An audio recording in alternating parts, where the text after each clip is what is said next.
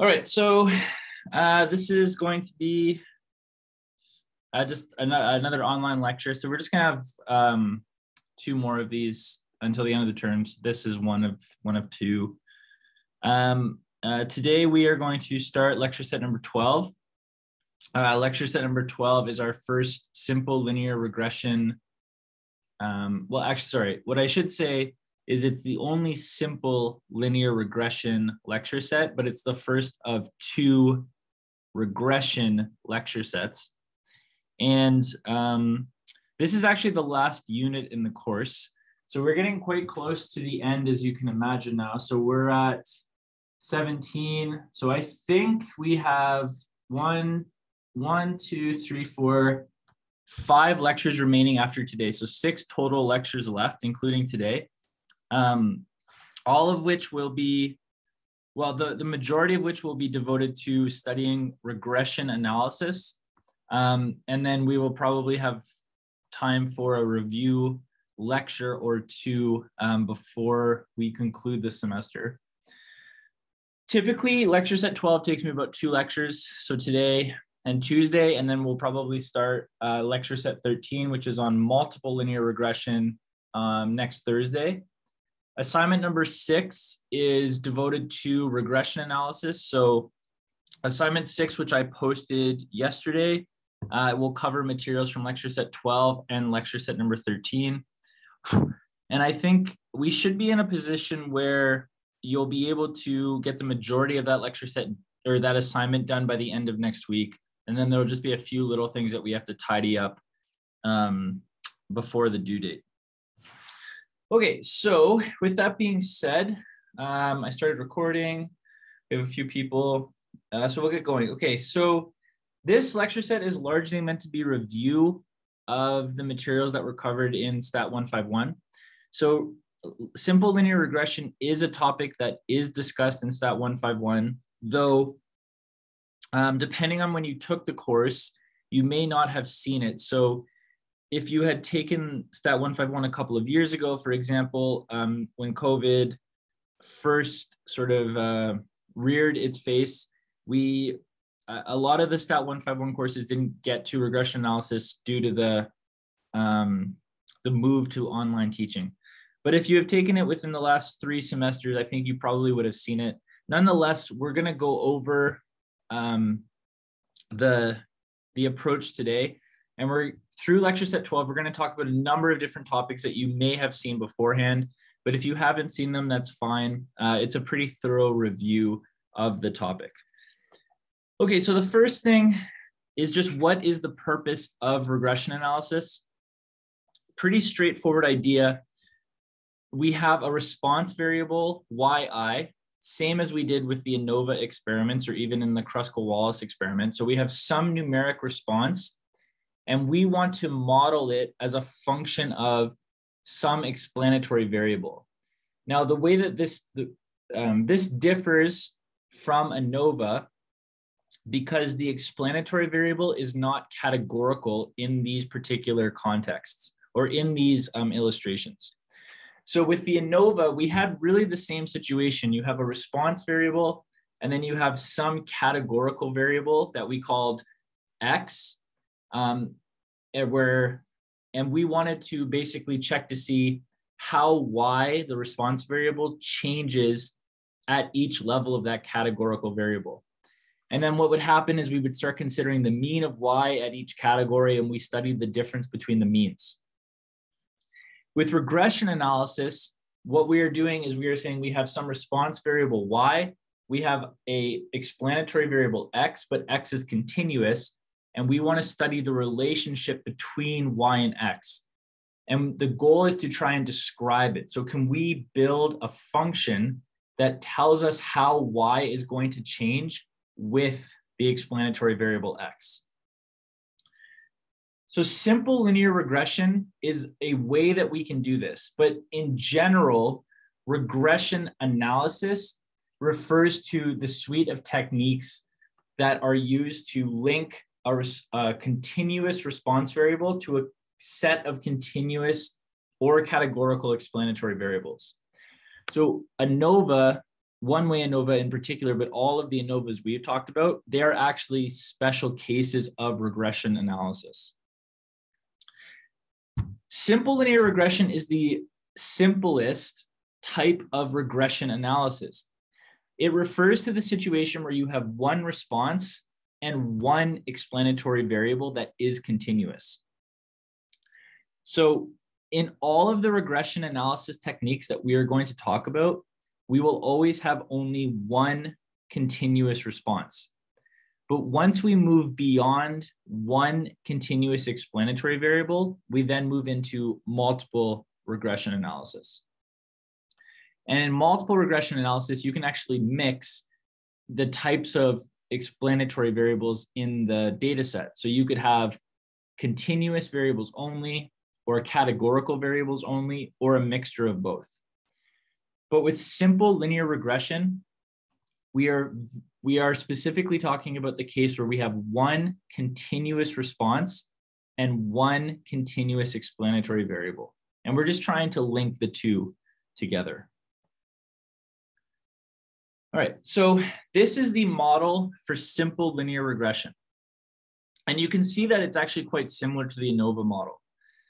So what we are going to assume is that our response variable yi is a function of xi, and there are two variables in the model, beta naught, which is called the y-intercept, and beta 1, which is called the slope. So this symbol here is pronounced beta. And actually, I think we've seen beta before because we had it in two-way ANOVA as well. In two-way ANOVA, we had alpha beta. But just for memory's sake, so this is beta. So when I'm saying beta naught, I mean the beta subscript 0. And this is the true or the population y-intercept. And beta 1 is the true or population slope. Just like with the ANOVA models, we attach an error term. So the epsilon I on the end of the equation 1 here, that represents a normally distributed error. And the purpose of this term is basically just to say that the relationship between y and x is not perfect. So we don't have all of the values sitting exactly on the line. There's some deviation among the line. And I'll explain what that means more momentarily. All right. Okay. When we want to use a simple linear regression model to describe the relationship between y and x, we make 4 assumptions. The first assumption is that the relationship is actually linear, okay? So we can think about the first assumption in the following way.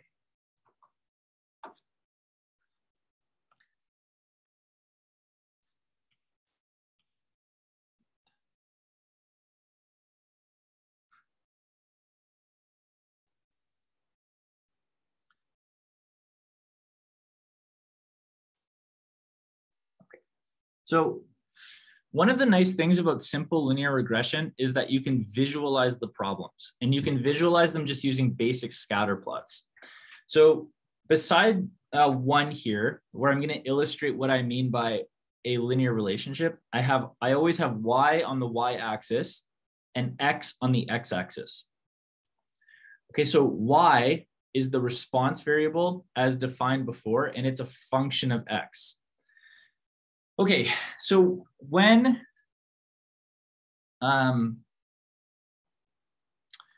we talk about there being a linear relationship, what we mean is if we were to plot y versus x, it would look like a straight line could actually go through the data. So suppose you had something like this.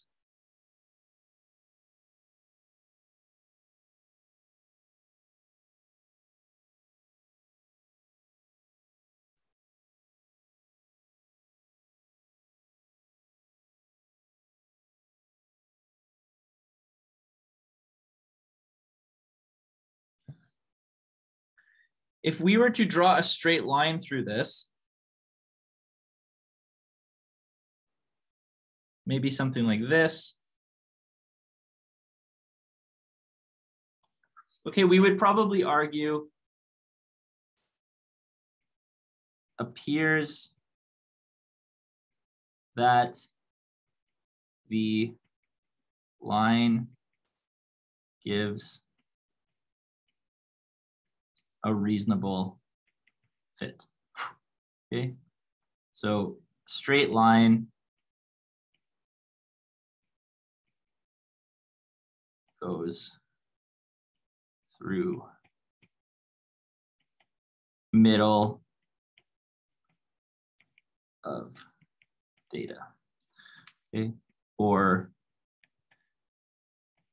data follow the straight line. Okay. So the first assumption is actually very easy to check. Basically, all we have to do is make a scatter plot of our response variable and our explanatory variable. And then we just have to look at it and go, does it look like I could put a line through that data? And if I can put a line through it, then the first assumption is checked off.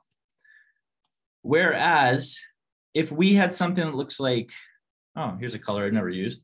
So suppose that we had something that looks like this.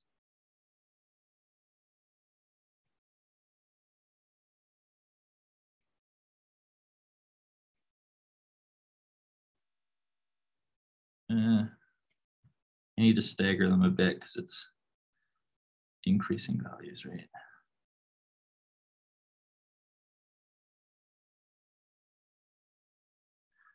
Okay, so suppose that this was another set of data we have. Okay, in this case, the straight line really isn't going to fit very well. So if we try to put the line through this, maybe I'll exaggerate it a little bit more just to try and really bring home the idea. So if we try to put a line through this, we're going to get something that looks like, maybe we'll get something that looks like the following. Oh, sorry, here, I'll use a different color here. Okay, maybe we get something that looks like this. And what we can see here is that those purple points are really not following the green line. In fact, it looks more like the purple points are kind of curved, right?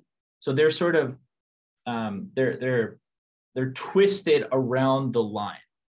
So the second illustration is a case where we really don't see a straight line relationship, but we see kind of like a curve relationship, and or like a parabolic, half parabolic relationship.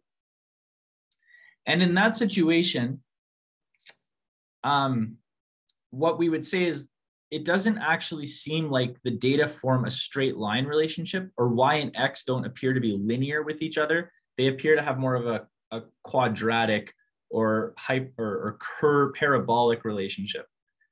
So a line would not be appropriate here because the relationship is not linear. Okay.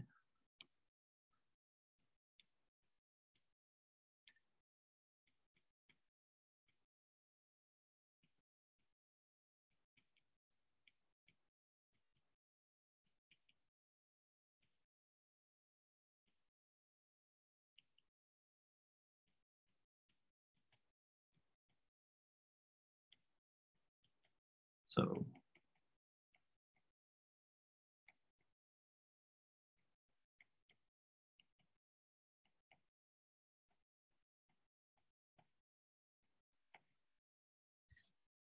okay, so I have in green here, the relationship between those purple points does not appear to be linear. It's more of a curve. So a straight line model like the SLR model is not appropriate, right? The point is when we use an SLR model or any regression model, we are assuming linearity between y and x. So if you plot a scatter plot of y and x and it doesn't look to be linear, it looks like maybe it has a curve to it or some other non-straight line relationship, we don't want to use this approach. The same way we don't want to use a t-test if we can't show normality, we don't want to use a straight line when the data is not linear. Okay.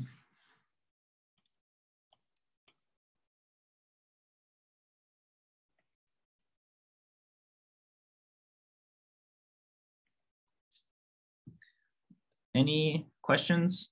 Does that make sense?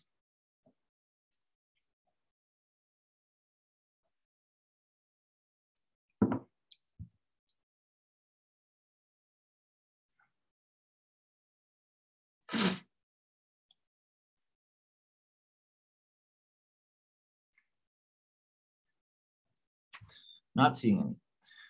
Okay, now the next two assumptions are more traditional assumptions in the sense that we're talking about parameters of the error term.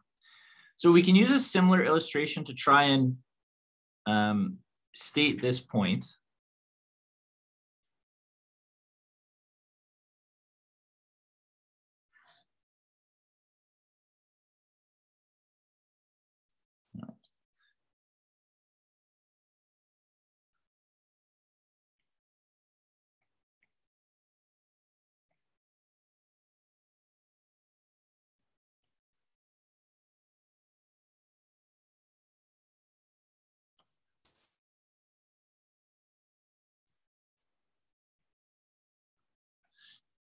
Okay, so for the second and third assumption, this is my plot of y versus x. So this is my scatter plot. Now I've just arbitrarily drawn a line on the plot. You can draw this any way that you want. I've just drawn a positively sloped line. Beta 0 is the point where the line intersects the y-axis. That's the definition of beta 0. So in every situation, beta 0 is always going to be the point where the line intersects the y-axis. For example, if you were to draw another line up here,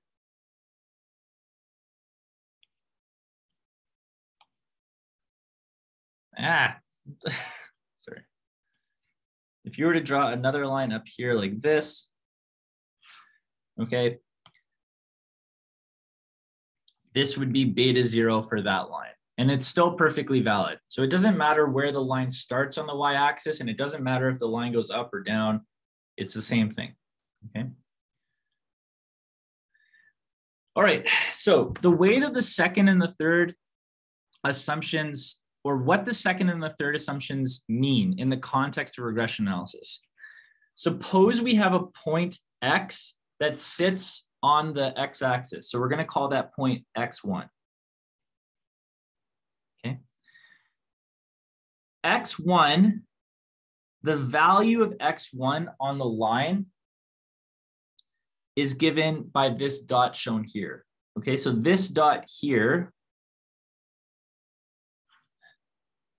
has value beta 0 plus beta 1x 1. Okay, so that's what that point is equal to. It's equal to the y-intercept plus the slope of the line plus or times x1.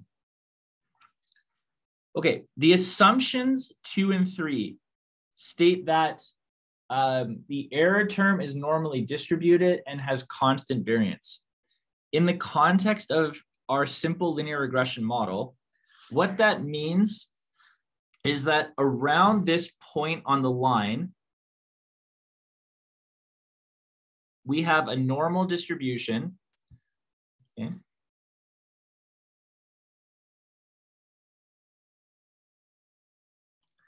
And the midpoint of that normal distribution is the point on the line. So the mean of this distribution is beta 0 plus beta 1x. Okay. And then this normal curve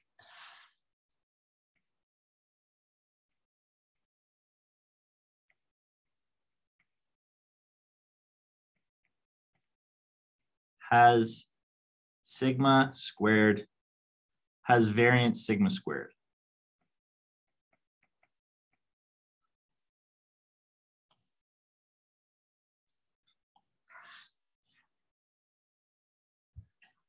Okay. So this is basically what the second and the third assumption are telling us, is that for any point x that exists in the system, when we plug x into the regression line, the value beta 0 plus beta 1 x1, which is actually y1, this value is going to be normally distributed, and it's going to have a variance equal to sigma square. Now, if we were to consider another point, x2, what would happen here? I'm just gonna let me drag. Okay, so if we consider another point x2, we would have the value on the line, and this value is going to also be normally distributed with the same variance, so sigma squared again. But the midpoint, so the point on the line, is changing because of x2. Okay. And that same trend will continue no matter what value of x3 you are considering, or what value of x you are considering. So if we consider x3 now, okay, so this curve still has variance sigma square. It's still normal, but now the mean is y3, which is beta 0 plus beta 1 x3.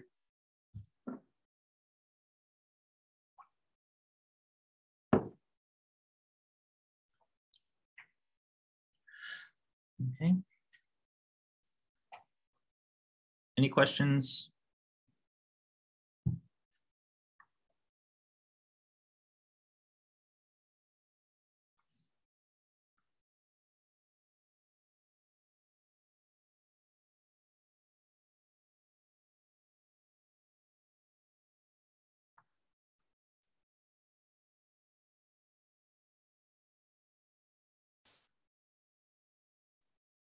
All right. The fourth assumption is simply just independence of the observation. So we write it in terms of the error. So we're saying the error terms are independent of one another. The reason for this is because we use residual analysis to evaluate the assumptions. And I'll talk more about this a bit later too, and you'll be shown how to do this in lab. But in summary, when we want to use a simple linear regression model, the first thing is we have one continuous response and we have one continuous explanatory variable. If we plot the response against the explanatory variable, we would want to see a linear pattern. That's the first assumption. The second assumption, the second and the third assumption are that when we use a simple linear regression model, every single point on the fitted line is assumed to have a normal distribution with the same variance. Okay, so moving across the fitted line or that population line, depending on how you want to think about it. So let's say moving across the population line, whichever direction it's going, the center of the distribution at each value of x changes, but they are all normal with the same variance. All right. Now, this has value that we are going to see later when we talk about inference for the line. So the normality assumption, of course, is going to mean that we can make certain assumptions about the distribution of the test statistics that we're going to talk about, and we can build different types of confidence intervals and hypothesis tests about the fitted line or about the population line. And the fact that everything's normal just means that things are going to work out pretty well in terms of what distributions we work with. Okay. All right, now, before we get to all that, we need to actually talk about how we work with a line. So how do we build the line? All right. So given that we have a data set with one continuous response and one explanatory variable, and they're both continuous, and we look at the scatter plot and we say, okay, this looks to be linear. I want to fit a line to the data set. The line that we're going to fit has the expression given in equation 2. So we're going to say y hat I. So this is the estimate of y. Oh, actually, I have that below. Okay, so y hat I is the estimated value of y. The hat, whenever you see this little hat sitting on top of a value, this is the hat. The hat means estimate of. Okay, so whenever you see this little symbol, it means estimated value. So we're going to say the estimated value of y is equal to b0, which is the estimate of the y-intercept, plus b1, which is the estimate of the slope, times xi, which is the value, basically the values that we have for x in the data set.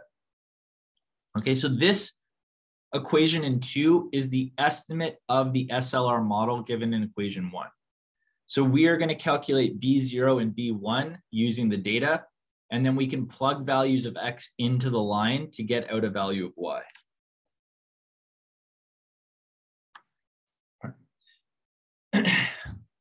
Okay, fitting the linear regression equation from the previous slide is actually very easy.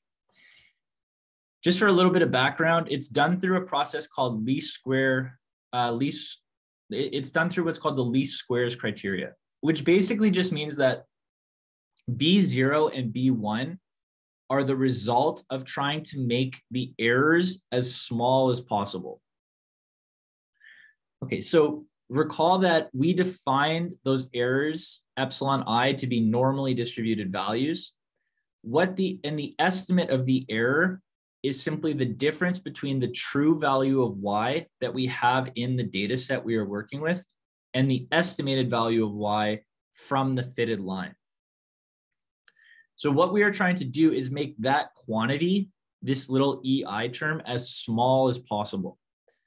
In particular, to do this, what we do is we consider the square of EI and we want to minimize that. So basically what we're trying to do is find the line that sits as close to all of the data points as possible. That's the purpose of this criteria. So we're just trying to find a line that basically goes right through the middle of the data points that we are working with and is as close to every single point as possible. So from the least square criteria, we can derive estimates for B0 and B1, which are shown below. So both of them are actually quite easy to compute. You'll notice that B0 is equal to Y bar minus B1 X bar. So the first thing we always work out is B1, which is the slope or the estimate of the population slope. Once we have B1, which is given by SXY over SXX, where SXY and SXX, they are given in the little table below. They're just basically measures of square difference around the mean for the X and the Y values. So they're numerators for a variance term, essentially. So once we have SXY and SXX, we can easily compute B1. And then once we have B1, we can compute B0 just by computing the mean of Y bar and the mean of X bar. Right. Okay, so we'll start off by looking at an illustration of these calculations, and then we'll talk about what the calculations actually mean in the context of the problems that we're working with. All right, so to illustrate these values or the calculation of the line, we're going to use a data set that has 15 observations, and the 15 observations represent the midterm mark that university students got after they wrote the midterm. And we're trying to model their mark as a function of how many hours they slept the night before the test. So our two variables are sleep in hours and midterm mark. Okay. Now you can see from the scatter plot that midterm mark is being designated as the Y value. Okay. And sleep is being designated as the X value. Okay. And you can see the same thing here because we have midterm mark on the Y-axis and we have sleep on the X-axis.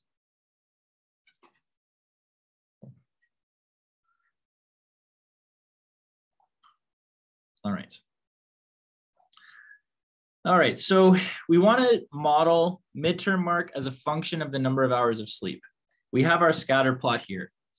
Okay, so the first thing we're going to do is we're going to ask, does it seem like the relationship is linear? All right, well, let's say that I draw a straight line through this data set, maybe something like this.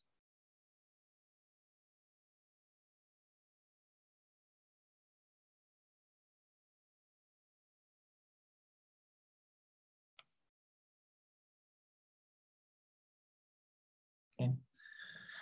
And then the question is, does it look like the points appear to follow the straight line pattern?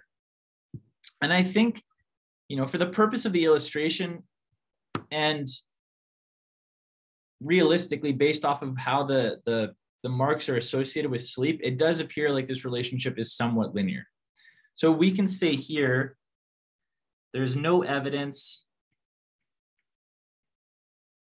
to suggest the relationship is not linear. Okay, so there isn't any reason to believe that we do not have a linear relationship here.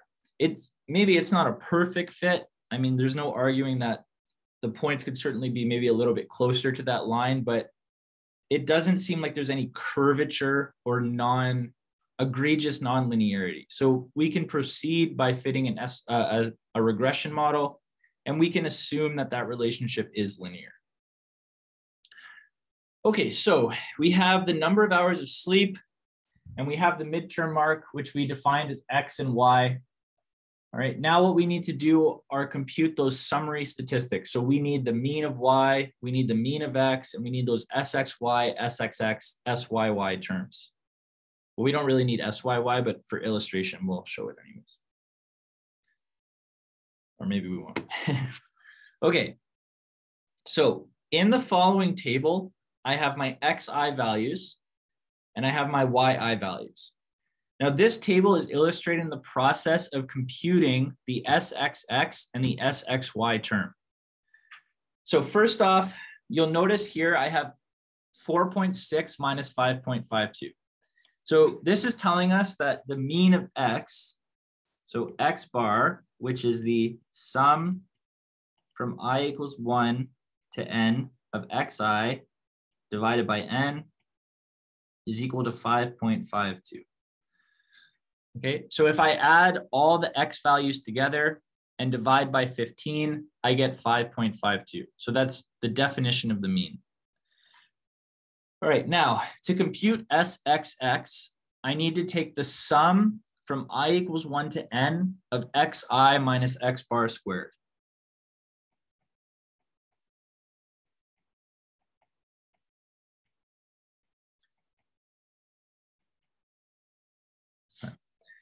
So you can see how that process works. We take each value of X, we subtract the mean. So the second column is showing us 4.6 minus 5.52, and then 8.5 minus 5.52, 3.2 minus 5.52, and then we continue with that pattern. Okay, so we're just taking each value of X, subtracting the mean, and then we square that term. So you can see 4.6 minus 5.52 is negative 0.92 squared. And then 8.5 minus 5.52 is 2.98, and then we square that. 3.2 minus 5.52 is negative 2.32, and then we square that. Okay, and we do that for every value, and then we add them all together, and that gives us 77.544. So the SXX value is 77.544. Okay, to compute SXY, we need Y bar. So you can see from the values above, Y bar, which is the sum from I equals 1 to little n, yi over n, is equal to 71.8. All right, then we're going to compute yi minus y bar. So the same idea. So we just take each value and subtract the mean. So 68 minus 71.8, for example, 83 minus 71.8, etc.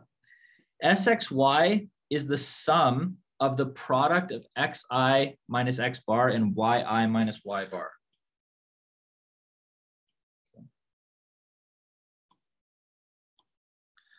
So SXY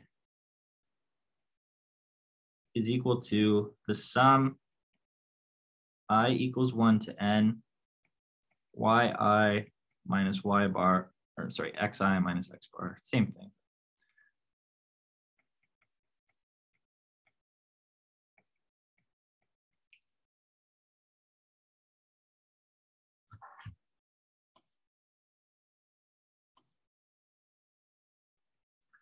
Okay, and that gives us 457.66.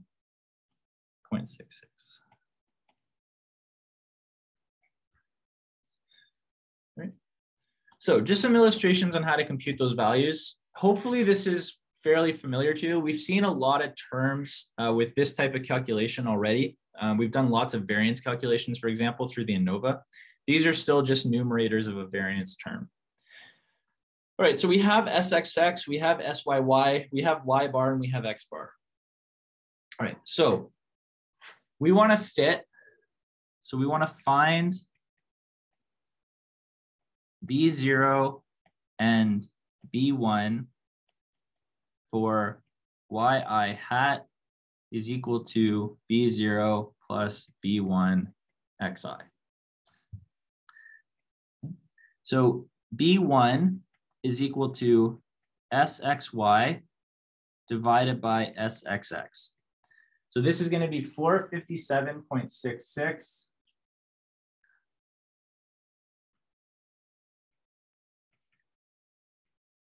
divided by 77.544, which gives us 5.902. Okay. B0 is Y bar minus B1 X bar. So that's going to be 71.8 minus 5.902 multiplied by 5.52. And that gives us 39.221. Okay, so therefore, y hat I is equal to 39.221 minus plus 5.902 xi. All right, and this is actually the solution to the problem.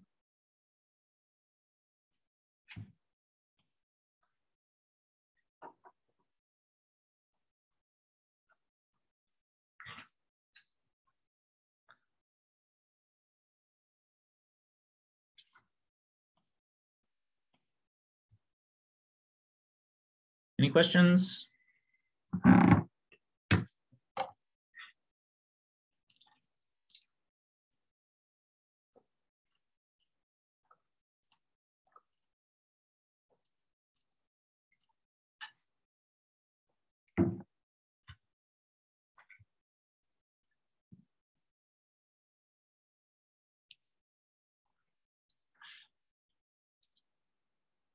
Okay, so here's the line that we just calculated superimposed on the scatter plot.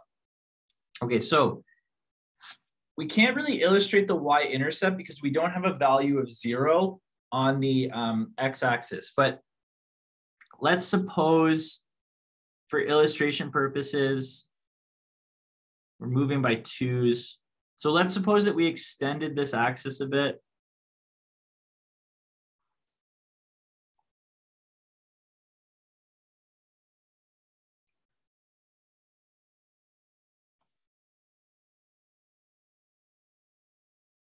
Okay, so here's 40 and here is 0.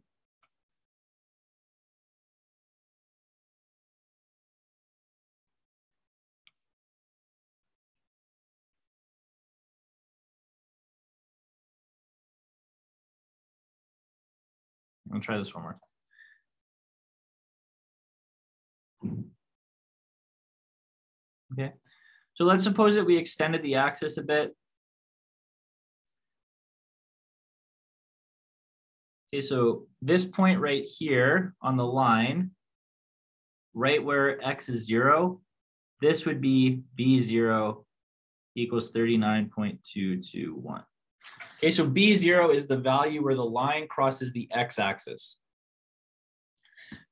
All right, the slope, you can actually see the slope through the following illustration. So suppose we have x is equal to 5 here.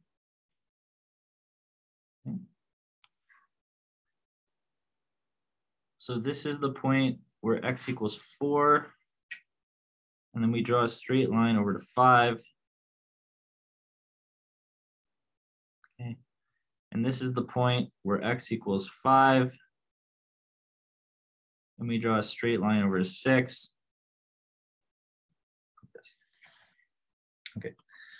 So the slope is basically the increase in the value of y for every 1 unit change in x. Okay, so here we have 4, 5, 6. Right, so 1 unit change, 1 unit change. Okay, so this value here is B1 equals 5.902. And this value here is B1 equals 5.902.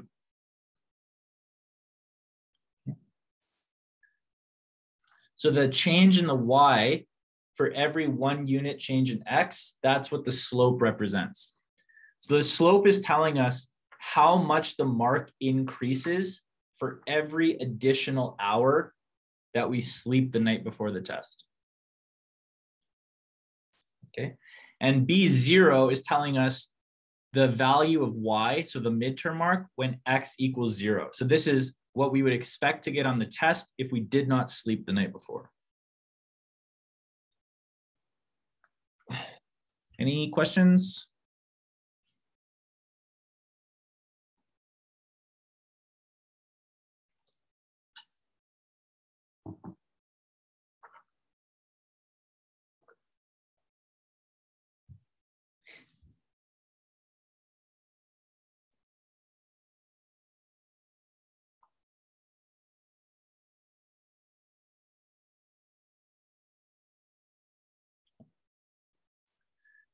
Okay, so the scatter plot indicates that the more hours a student sleep, the better they can expect their midterm mark to be, which seems logical. We know that sleep is beneficial for a number of reasons. Memory retention of information,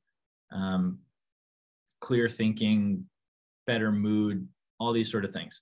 So it would make sense that our performance on some sort of written test would improve on average with sleeping more the night before the test. Wink, wink, hint, hint, nudge, nudge. This interpretation is supported by the line. So the slope is a positive number.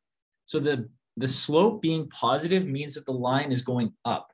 So whenever the slope is positive, that indicates that x increasing leads to y increasing as well. In particular, the slope is telling us that we can expect a student's mark to increase by 5.9% for every additional hour they sleep. Okay, so the slope is telling us, again, how y goes up or how y changes with a 1 unit change in x.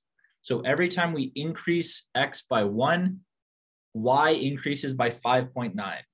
So in the context of the problem, for every additional hour the student sleeps, their expected grade increases by 5.9%. B0 is stating the expected mark if a student does not sleep the night before the test. Okay, so if a student gets 0 hours of sleep, the grade that we would expect to assign them is 39.3%.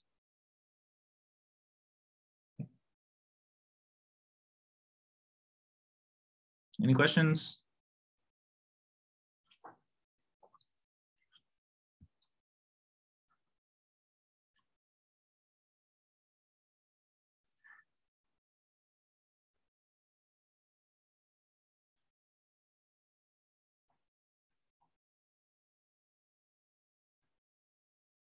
Oh, sorry.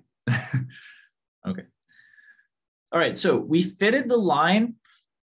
What are some of the things that we can do with it? Well, one of the main things we can do is write interpretations like those given on slide 12.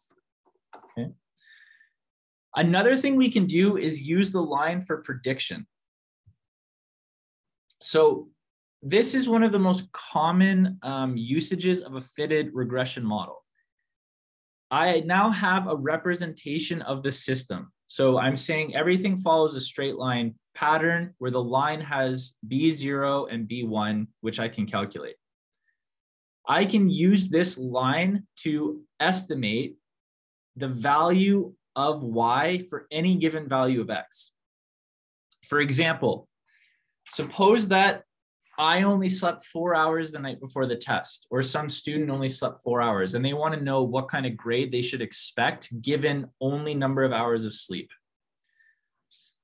Using our line, we can write yi hat is equal to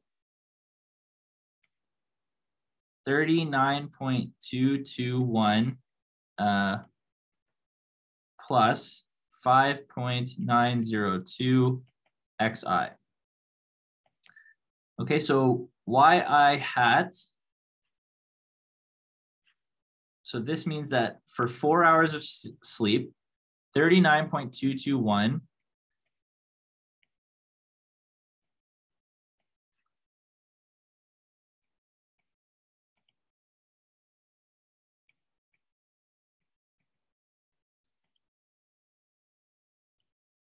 I'll write it like this. So we have our fitted line. And then we have when X is equal to 4, we take our line and we just plug 4 in for X. It's very straightforward. Okay, so then that gives us 62.83. So we can say we expect a student that slept 4 hours the night before the test to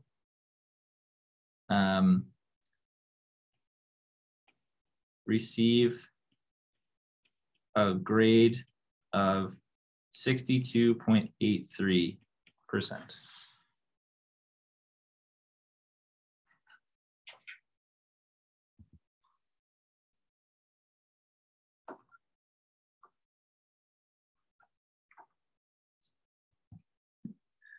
So that's one of the primary usages, I guess you could say, of the regression, of any regression model, is prediction.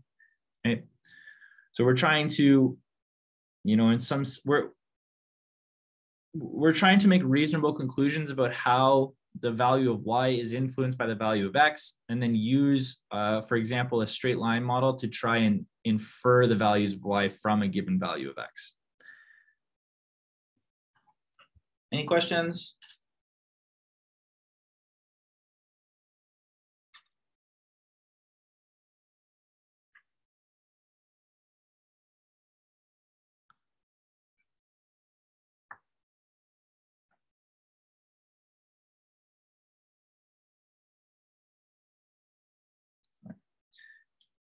Okay. Once we have fitted the model, it's very clear, especially a simple model because there's only one value of X. It's very clear that making predictions based off the model is easy to do. Like we're basically just multiplying and adding or subtracting a value. Now, given that it's easy, it doesn't mean that we should always do it. For example, in the illustration we just looked at, we chose a value of X is equal to 4. X equals to 4 exists within what we actually observed. So if we go back and we look at the values of X in the scatter plot, you can see that X ranges from roughly 1.5 to 10.5. And the mean of X was around 5.5. So a value of 4 is not very far from the mean of what we actually observed. Furthermore, a value of 4 exists within what we can see. Okay, so we can see between 1.5 and 10.5 for values of X. So 4 is in between those quantities. One of the drawbacks of these fitted models is that we can only observe the linear relationship between what we can actually see. We don't know if the relationship holds once we get beyond what we have observed. Okay, so when we are using the line for prediction, it's always best to use values of X that exist within what we have actually observed in the data set. Once we move outside of those values, we are practicing what is called extrapolation. And extrapolation can be dangerous because we don't know if, for example, the linear relationship is still there outside of what we have actually seen. So for example, suppose we have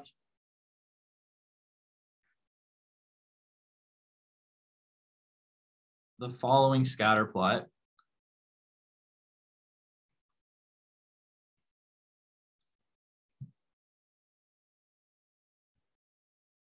Now, let's suppose that between this value and this value, we observed a linear relationship. So maybe something looks like this.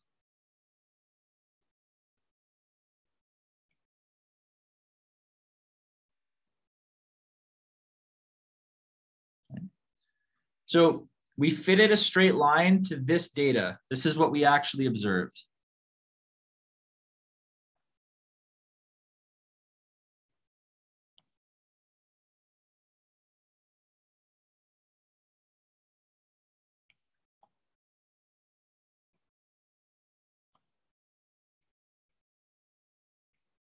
Okay, so this is what we have seen. Now, we might say, okay, well, let's plug in a value outside of what we have seen. So maybe we have another quantity over here. Okay.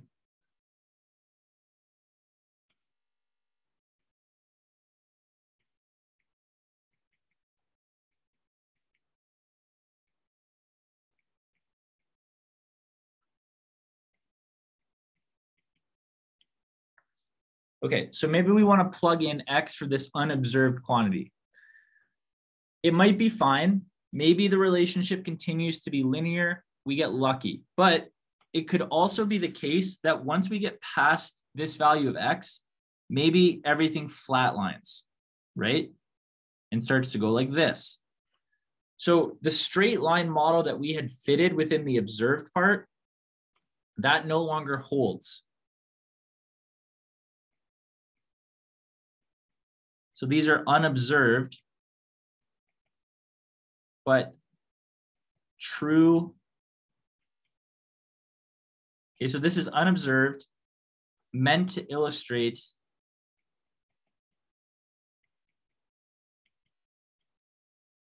the true relationship does not continue to be linear.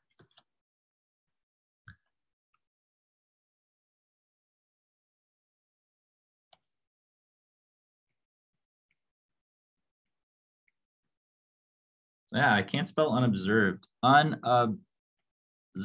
There we go. Okay. So it could be fine, but the point is we don't know what happens outside of what we have seen. So let's say, for example, outside of what we have seen, as shown by the blue points, everything flatlines, and you're using a straight line to illustrate a point that should be over here. So the model no longer fits. So that could mean that we get a very bad interpretation, or we get an estimate that's completely off. Another example might be that maybe once we get past the observed part, everything drops down fairly rapidly like this. Okay.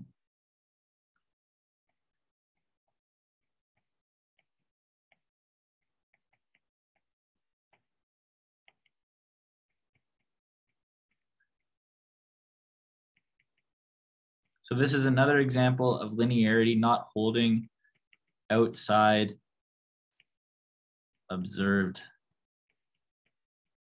values. Okay. So the point is, again, extrapolation refers to when we are using a value of X that we have not seen within the data set. The biggest problem with extrapolation is that we don't know if the linear relationship still holds outside what we have seen. So if we start plugging in values of X that we haven't observed, they could lead to horribly wrong estimates. Because again, we don't know if the pattern that we first observed holds as we continue to grow or shrink the values of X. Okay, any questions? Does that make sense?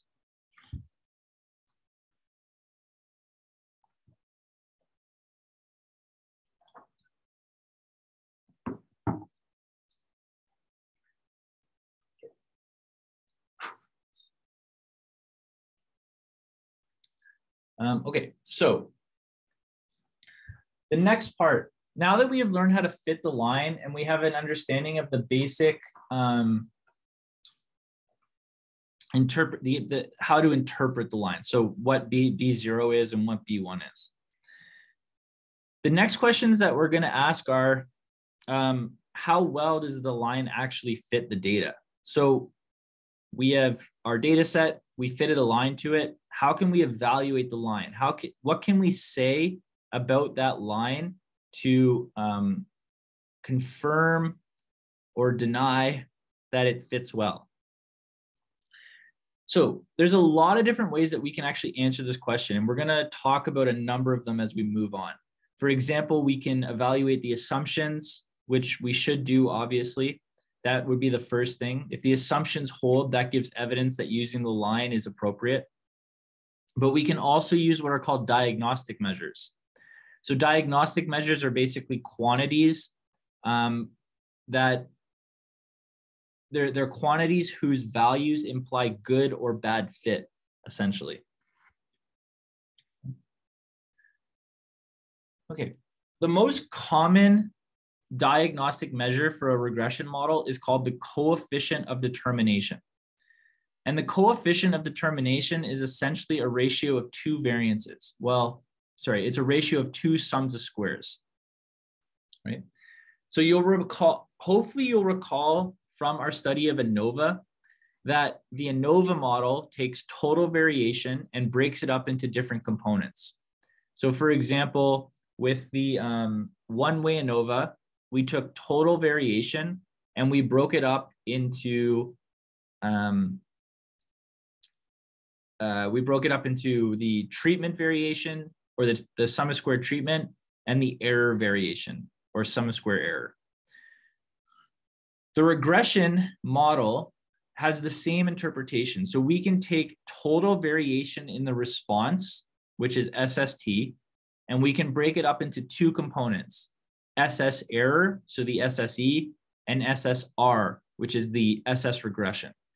So basically, what we are doing here is we are saying total variation in the response variable can be represented by the regression model and how far away the points are from the regression model. So the bigger SSR is, the better the line fits. Because the bigger SSR is, the more of the total variation or the total sum of square it has absorbed.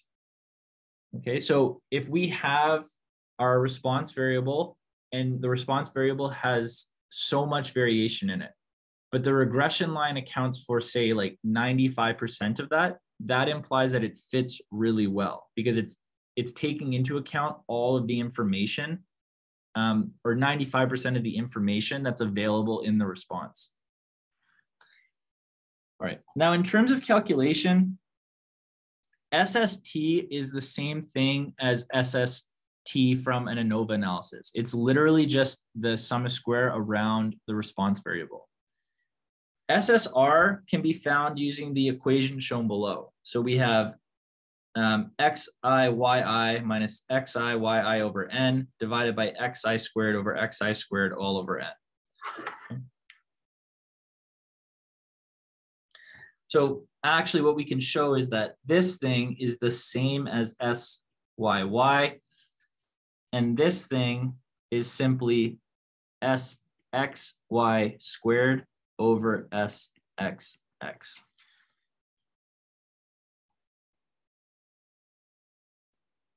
Okay. Okay, so given that we understand how to use these sum of squares, so the bigger SSR is, the better the line is fitting. We can build a measure that simply divides SSR by SST. And this is the definition of the coefficient of determination.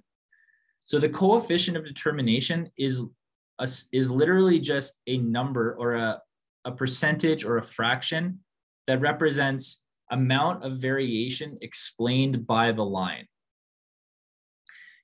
So since SST is equal to SSR plus SSE, the coefficient of variation is also equal to 1 minus SSE over SST. So there's two ways to compute the same value. We can do SSR over SST, or we can do 1 minus SSE over SST. Okay. Now, given the construction of the value, it follows that R squared is bounded between 0 and 1. So the lowest value R squared can take on is 0, which would mean that the line does not explain anything. So it's a terrible fit. And the highest value it can take on is 1, which means that every single point sits on the line. Okay, so an R squared of 1 means perfect fit. An R squared of 0 means doesn't fit at all. So now we have an understanding of how to interpret the value. So the closer R squared is to 1, the better the fit. The closer R squared is to 0, the worse the fit. And then in between those values, you can kind of come up with like your own sort of subjective descriptions, like ranging from excellent to very good to moderate to weak to poor kind of idea. Okay, so we can talk a little bit about that as well. So for example, R squared equals 1 is perfect fit. 0.9 less than or equal to R squared less than 1 would be excellent fit. 0.8 less than R squared less than 0.9 would be very good fit. 0.7 less than R squared less than 0.8 would be good fit. 0.6 less than or equal to R squared less than or equal to 0.7 would be moderate fit. 0.5 less than or equal to R squared less than or equal to 0.6 would be weak fit. And basically anything less than 0.5 would be poor fit.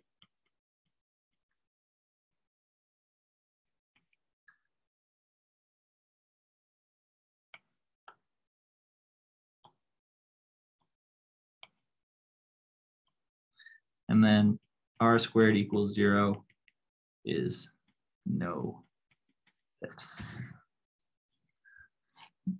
So again, it's somewhat subjective, right? Like excellent versus very good versus good. These are all just terms that, I mean, you can interchange them. Some people are not as strict, like they might say very good is above 0.7 or 0.75. Like it's not, there isn't actually a defined system for how to interpret R squared outside of R squared equal 1 being perfect and R squared equals 0 being no fit.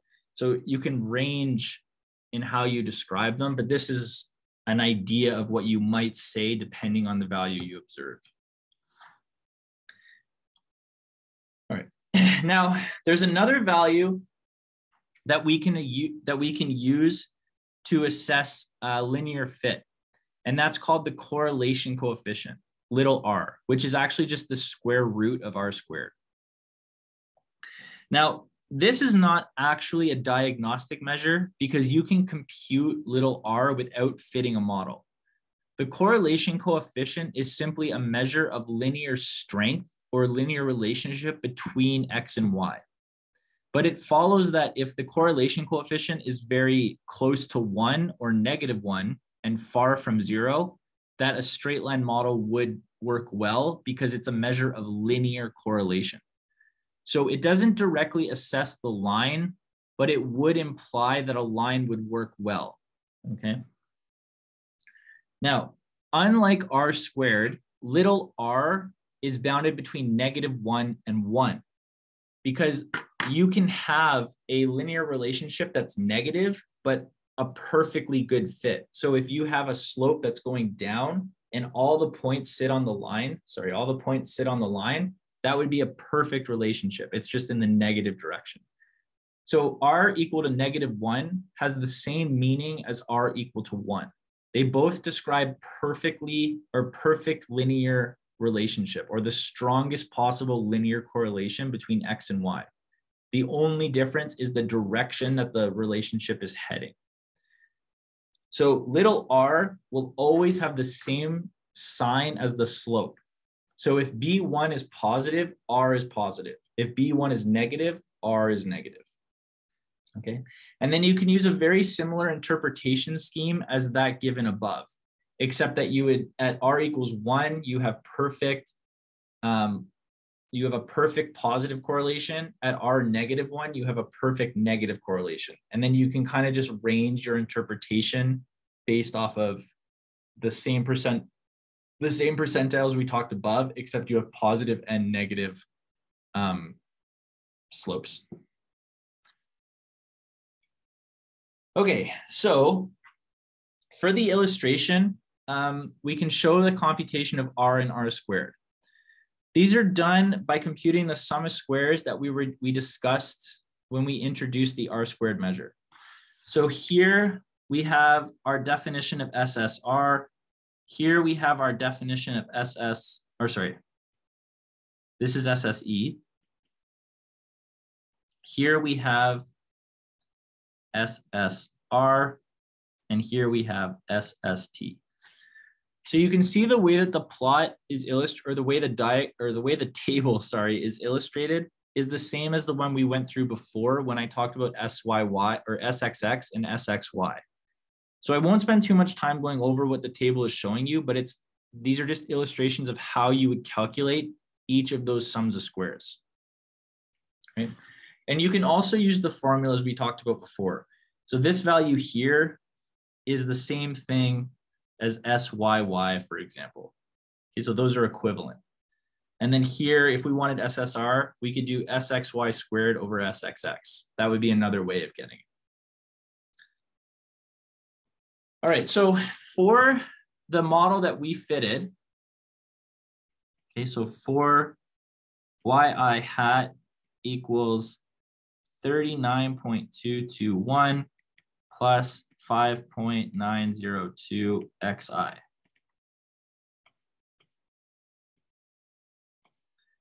Okay. We can show that the r squared is equal to the SSR over the SST, which is 2,701.08 divided by 3,286.4, which is equal to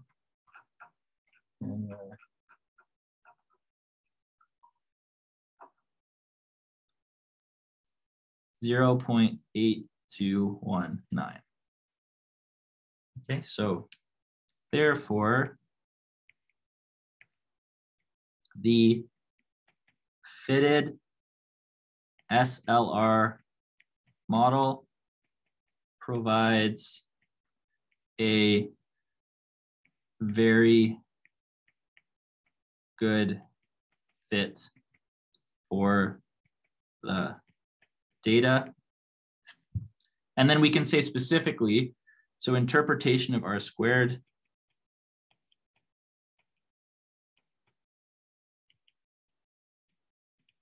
we would write 82.19% of the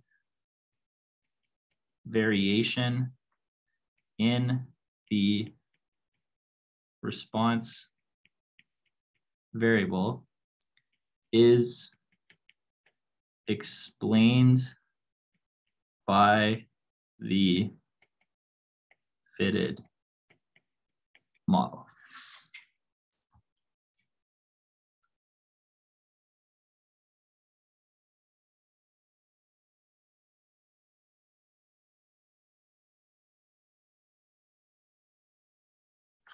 Okay.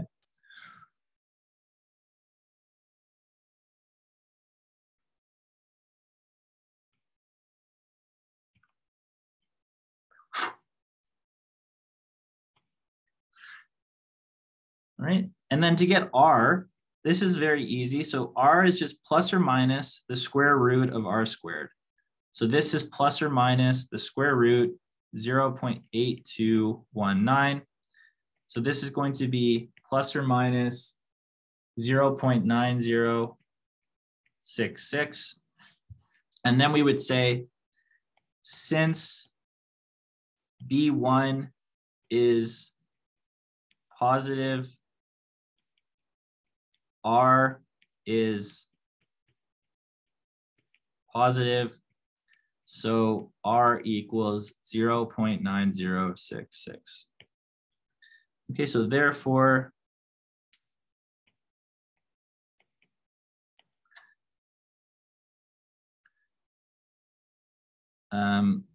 we have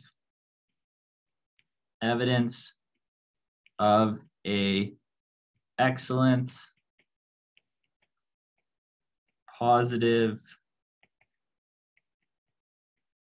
linear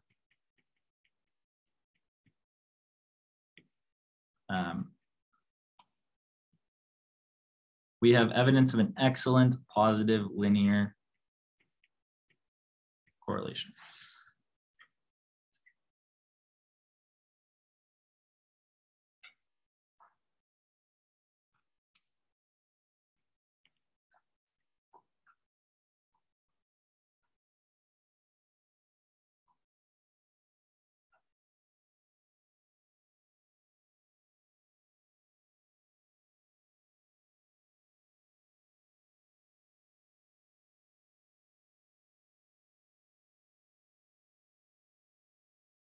Right. In part B, it asks, determine the percentage of variation in the observed values of the response explained by the regression line. So this is actually kind of a trick. Part B is basically just asking you what is R squared. Okay, so this is saying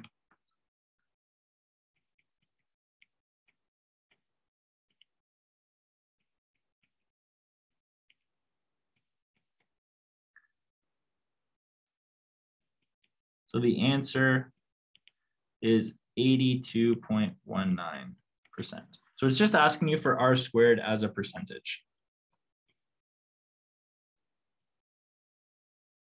And the purpose of that question is just to reinforce the interpretation of R squared. So R squared is used to assess fit, but we can also use it to provide, but it also has its own direct meaning in the context of the variation explained.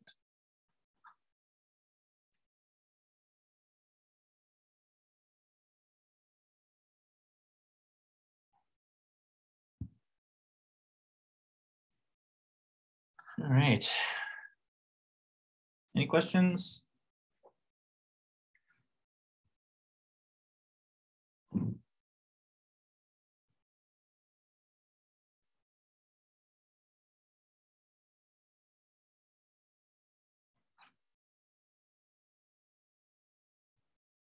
Okay. All right, so now that we've gone through and illustrated those different diagnostic measures, the next thing I want to do is just reinforce what we can expect when we are using R and R squared to assess linear fit. So I'm going to do that using some scatter plots. I'm just going to sketch out a couple of different relationships so we can get an idea of what to expect in terms of values of R and R squared, depending on the shapes that Y and X form with one another.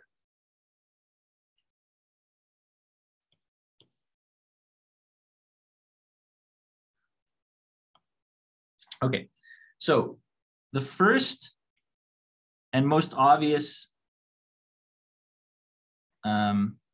concept, so if this is B0, okay, so if every single point falls directly on the line, okay, so this would be a scatter plot of x0, y0, x1, y1, etc. This is an illustration where we would have r squared equal to 1 and r equal to 1. Okay, so when r squared and r are both 1, it just means that every point is sitting right on top of the line. There's no variation. Everything is perfectly linear. And then it follows that if you had something that looks like this,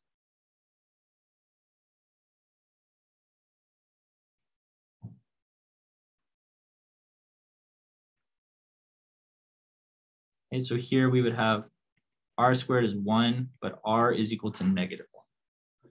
Right? So same idea. It's a perfect fit. R being -1 is not a bad thing. It just means that the slope is going down, but it's still a perfect fit. Right now, on the contrary, I'll write them over here just to like kind of work our way down. Suppose that you had something that is very clearly nonlinear. So there's a lot of different illustrations that you can use. I'm just going to use a sort of like rainbow type shape. Just trying to think of the word rainbow there. Okay, so maybe you have something that looks like this. All right, you're going to try and fit a line to this. It's going to be impossible. The line is just going to go kind of right through the middle as such. This would be an illustration where r is effectively 0 and r squared is effectively 0. So the little squiggly lines, that means approximately. Okay. And it's just because it might not be like exactly 0. It might be like 0.0003, but it's basically 0 for all intents and purposes. Okay, now essentially what's going to happen is the r and r squared values, they'll just slowly drop from 1 to 0 as the points spread away from the line. So for example, suppose we have something that looks like this. So the points are still quite close, but they're not exactly on the line, but the relationship is still linear. This might be, for example, r squared is 0.81 and little r is approximately 0.9.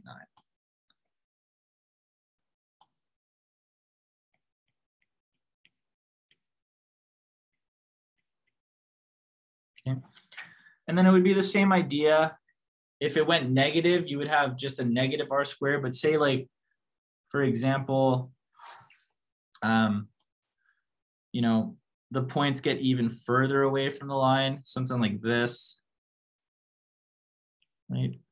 So we're just going to get a bigger drop. So maybe r squared here. So we'll have negative 0.6.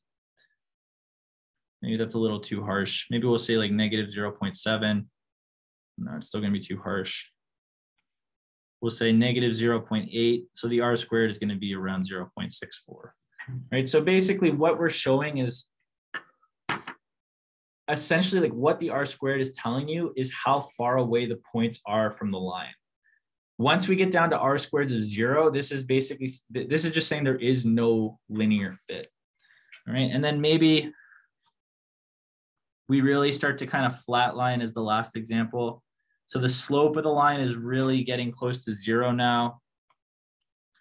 And we have a lot of spread, maybe something like this. Almost to the point where it doesn't even look linear. So this might be like an r squared. I don't know, we'll say negative 0.2, and the r squared is going to be 0.04, for example. Maybe that's a bit too harsh. Get a little more of a gradient in there. Maybe something like that. All right. Okay, so I will stop here for today. And just a reminder that assignment 5 is due tomorrow evening. That's the non-parametric unit. Assignment 6 is due April 1, which is the regression unit. And on next week, we'll be back in the room for lectures. So I'll see you guys in class on Tuesday. I have office hours tomorrow. And yeah, take care. Have a nice weekend.